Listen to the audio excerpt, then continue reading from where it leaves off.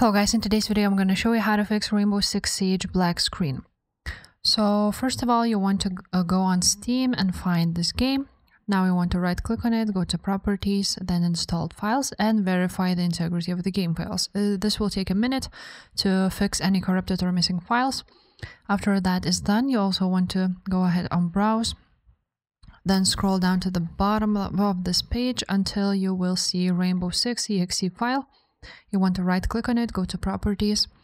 After that, go to compatibility, and you want to make sure that all of these are selected. So we want to run this program as administrator, disable full screen optimizations, and run this program in compatibility mode with Windows 8.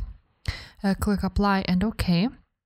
After that is done, you also want to check for updates on your settings. If there's no updates, you also want to check your drivers. For example, I use NVIDIA for my GPU, so open up NVIDIA app, go to drivers and download the newest drivers. For AMD and Intel, it's basically the same. Now, another thing to do is go ahead to the graphics settings.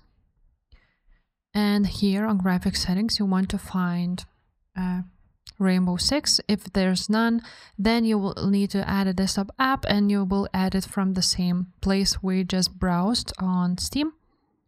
And you need to choose GPU performance on high performance. After everything, you want to go ahead and restart your PC, and the problem should be fixed. If this video was helpful, make sure to subscribe, and I will see you next time. Bye.